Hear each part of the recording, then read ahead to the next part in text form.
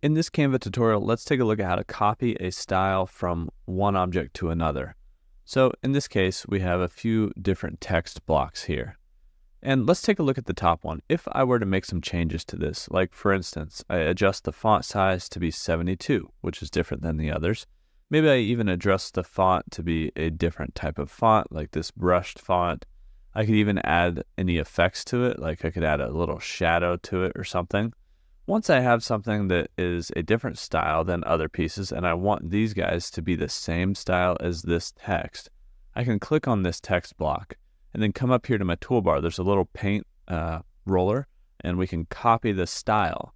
And then we would paste the style by hovering over the other object, in this case our text boxes, and clicking. So it pastes the style onto that text. So now we have this one here that's in the same style as this one above. You can see it brought in the drop shadow, it changed the font, even the size. So we could do that again, and then we have all the same style here that we can quickly copy and paste from one object to another. So that's how you can copy styles in Canva.